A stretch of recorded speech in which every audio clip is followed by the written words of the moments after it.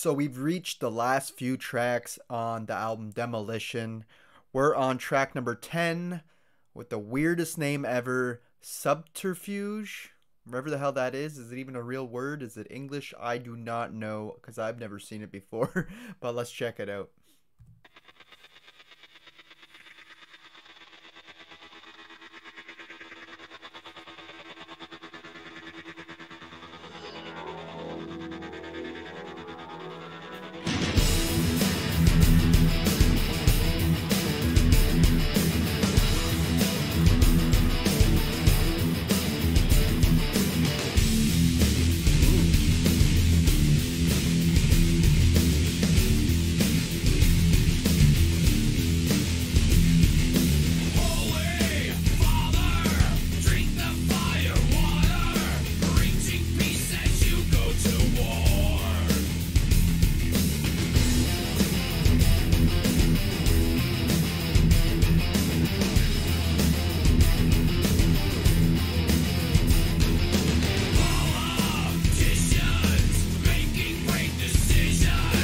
Okay, now this one is like straight up industrial metal. It sounds very closely to the stuff Rob Zombie was coming out at the time. His style anyway, with the in terms of the music and that. Even the vocals remind me a bit of Zombie. But yeah, when those heavy guitars came in, they were such a low tone and there was like a staticness to them. This is very interesting. Not bad, but just another track that sounds nothing like Judas Priest. Far from it, but it's okay so far. Only got some interest at heart.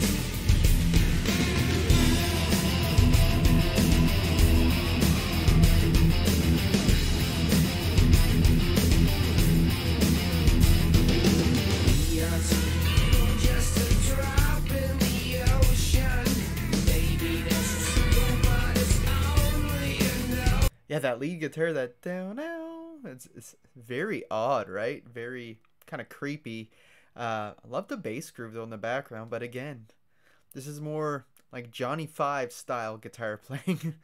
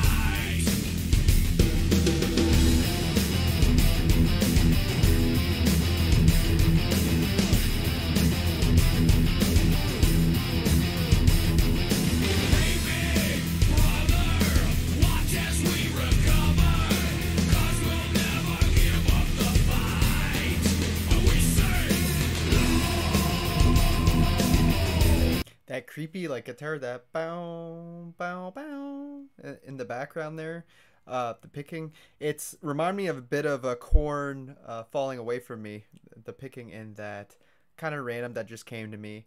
But yeah, not a bad track in itself, but when you think of this as a Judas Priest track, it's not great. It doesn't really hold up to their older material. But if you just take this as another random band, it's okay. I can vibe with it. But like I said before, it has such strong industrial metal vibes that it sounds so far removed from Judas Priest. But it's still okay.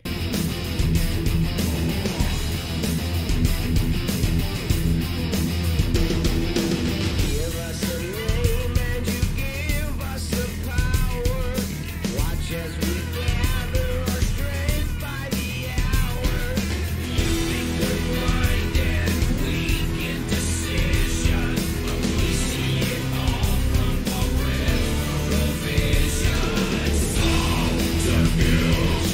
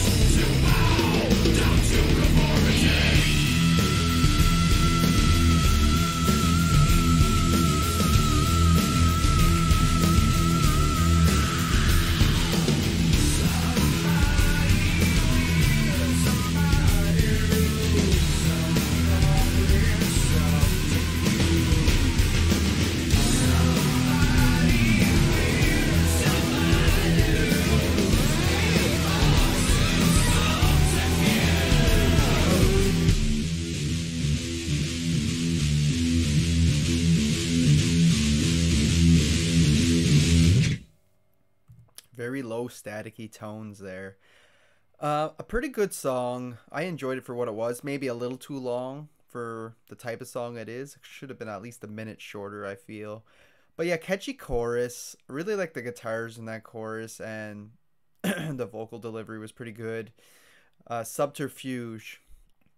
Still don't really know what it means. It seemed like a song about anarchy or something. It said like we refuse to conform or something like that. Subterfuge consumes. I'm still not too sure what that word means, but it does seem like it's a real word. I don't think they made it up. An interesting enough track, and it's just funny that songs like this, that's 20 something years old, not very old, but it feels more outdated than some of their like 70s and 80s tracks, if I'm being honest. Just a sign of the times, you know, back when this came out. Like I said, industrial metal, new metal was really thriving. And this one sounds like a straight up Rob Zombie track. It does not feel heavy metal or even thrash or anything. This one's like an industrial track through and through, especially with that bass groove was really cementing that in there. But I still enjoyed it, but I think I would enjoy it more if it wasn't Judas Priest. But it is what it is, and it's definitely not the worst track or anything on here. Nowhere near as bad as Devil Digger or anything like that. So moving on, track number 11 is up next with Lost and Found. Let's check it out.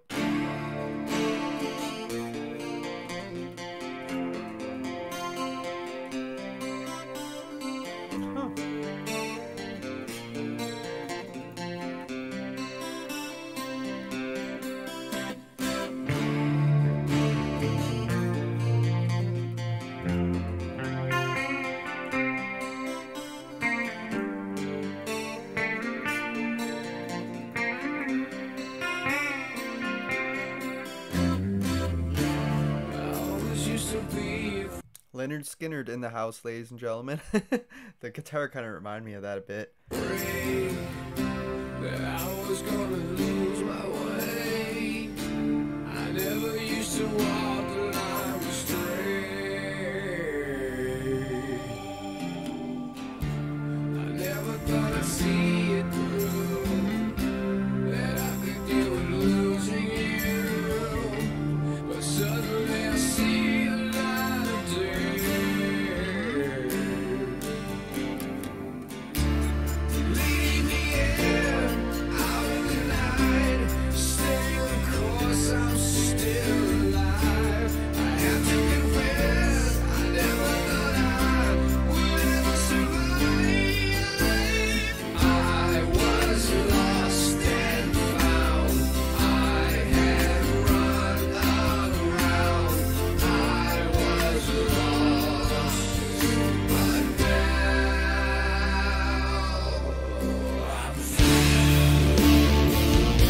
Okay, I don't know what was going on in the verse there. The guitar was strumming the acoustic guitar, but there was something going on in the background that didn't sound like it fit in the song. I don't know if it was effects or whatnot.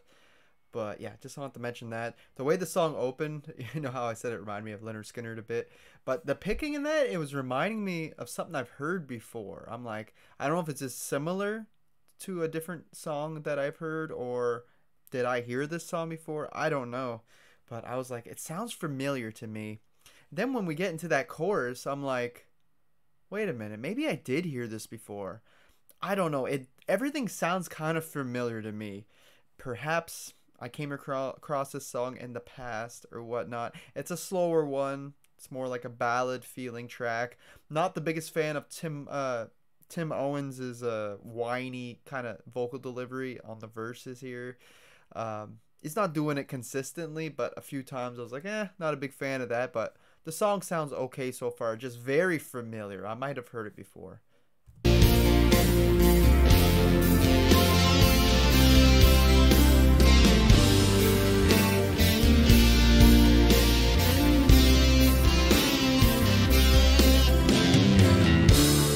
Focused on my own state, I was just disoriented, suffering alone amongst the crowd.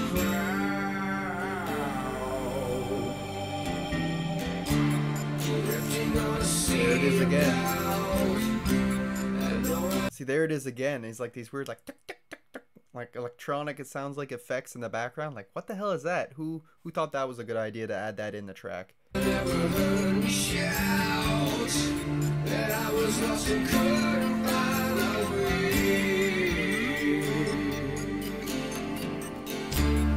No one had, having no plan. I stumbled through a barren land. After so long going wrong, I found the road. I was lost and found. I had hit the ground. I was lost, but now I found that I don't need no one to survive. You've got to believe alone. You're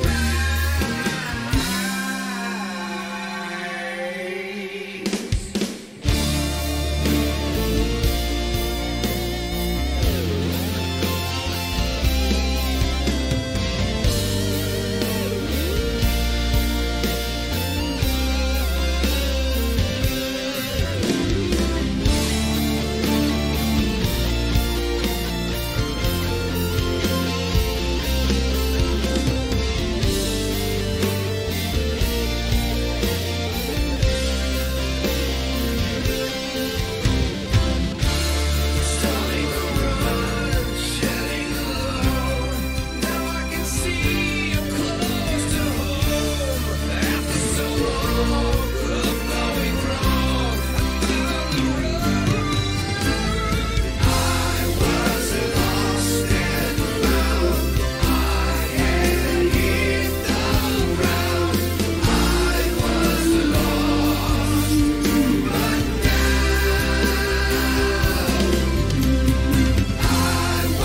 lost and found.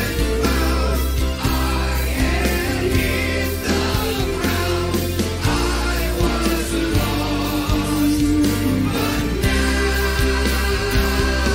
was lost, but now I was lost and found. I had hit the ground. I was lost, but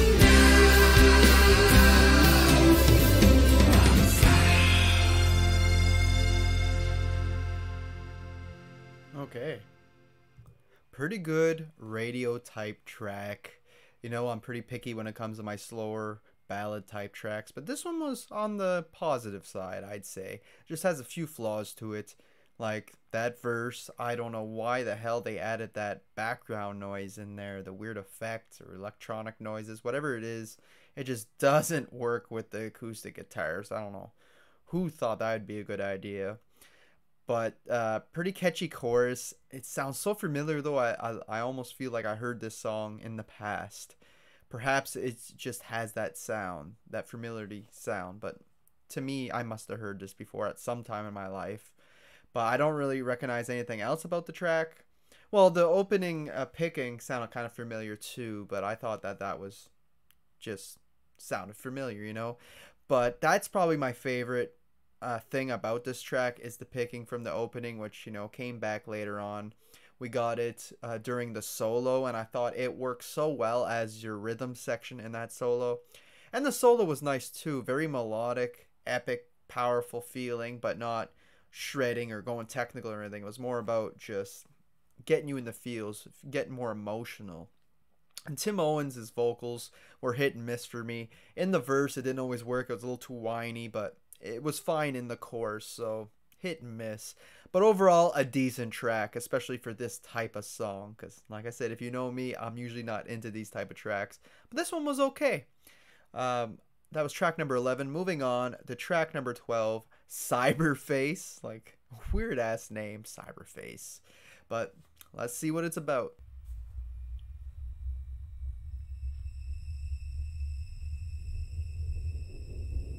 Always need an intro.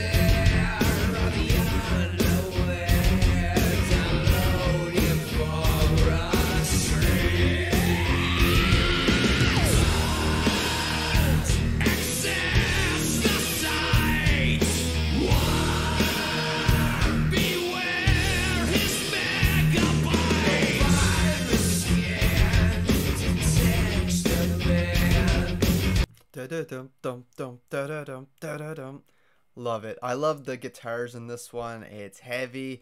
It's got an edge to it. It's really reminiscent of like Jugulator. I feel like more in line with that sound. This song wouldn't seem out of place on that album. It just got that heaviness that I love, and the guitars are just so damn cool. Let's keep her going. I'm digging it so far. It almost feels like dun, dun, dun, dun. It feels like you should be marching to this, like a bunch of soldiers or an army lining up for battle or something.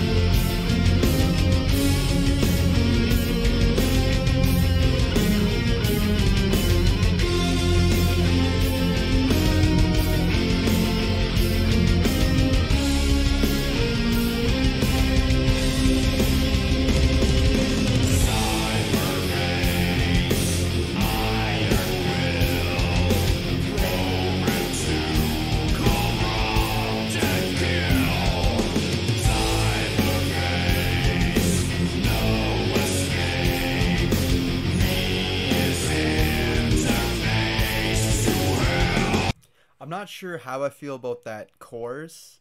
It's okay, but everything else is freaking great. But the guitars are still sticking out to me the most. They're heavy, but I love the melody, and every section sounds cool and badass. Like every single riff that they keep coming up with, and the bam, boom, bam, just everything sounds so damn cool. I love it. One of the better verses and that on the album, I feel. And Tim Owens, he's doing some interesting stuff here. I like the verse stuff. Like I said, that chorus I'm not too sure about though, with the Cyberface.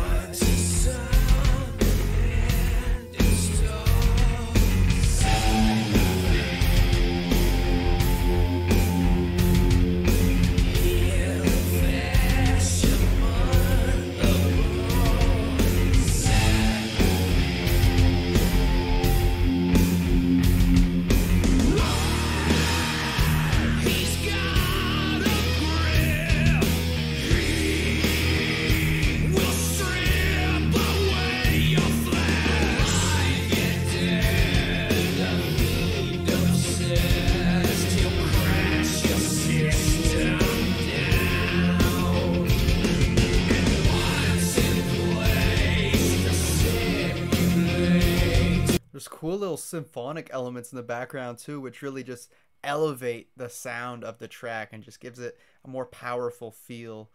That last section we just heard not long ago, where they kind of broke the song down a bit, the bass line was just stealing the show. As much as I love the guitars, I have to shout out to Ian Hill on bass there.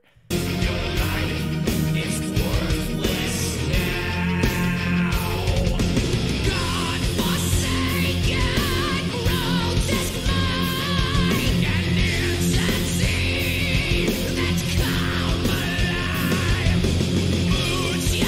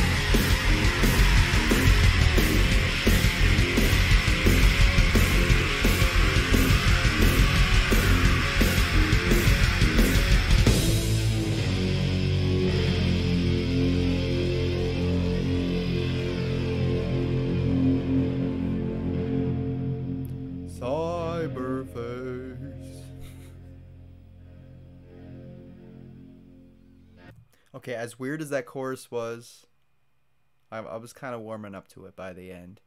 It's just so interesting that this is a lot of the same band members as before. Pretty much all. Scott Travis came in on Painkiller, and we got a different vocalist.